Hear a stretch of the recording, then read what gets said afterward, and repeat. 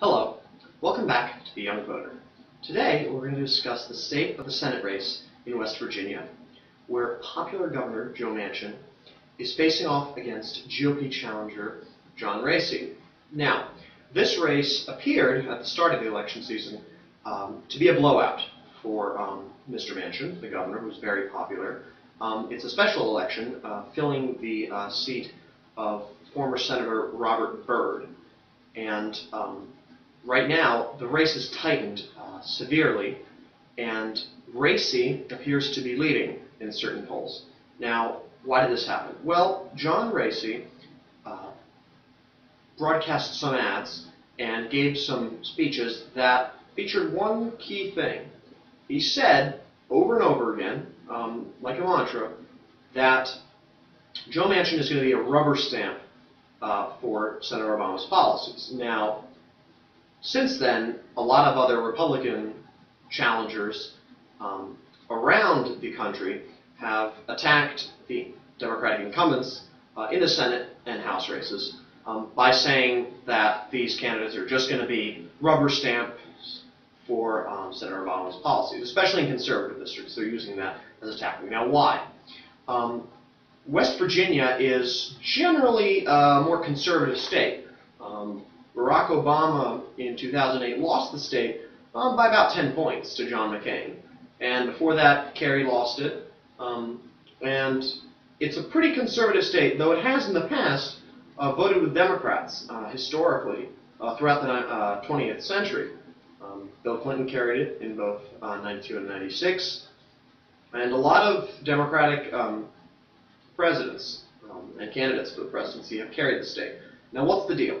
Well, West Virginians are conservative socially, but generally they're economically, I wouldn't say liberal, but they're unionized. It's one of the most heavily unionized states in the country, and generally Democrats have done well by being strong on the union vote, getting the union vote out and being strong on unions in the state.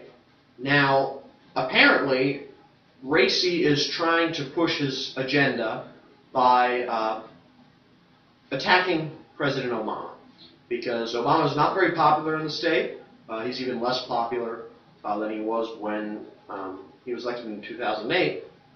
So, what has Raese said? Again, the rubber stamp that Joe Manchin would be. Despite being a popular governor, extremely popular governor, a lot of people in the state said that, yes, I love what Joe Manchin has done for the state as governor, but I'm afraid that in the Senate he's going to be a rubber stamp for Barack Obama's policies, which in West Virginia specifically have come under fire for his environmental positions, especially cap and trade, which is capping emissions that companies can emit into the air, carbon emissions.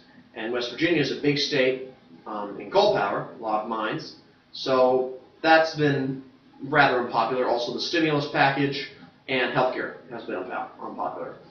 So what has Manchin done in the past few days to try to close the gap? Well, there's been an ad, the link to which you'll find in this video description, that has elicited a few laughs around the country.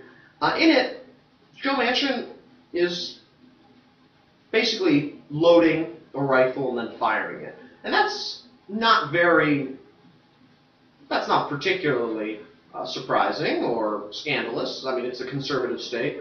In the ad, he talks about being endorsed by the NRA, or at least not endorsed by the NRA, but he has a good NRA rating, being distancing himself from Obamacare, the stimulus package, etc. But at the end of it, he takes the gun, the rifle, and he shoots it at President Obama's cap and trade bill, literally.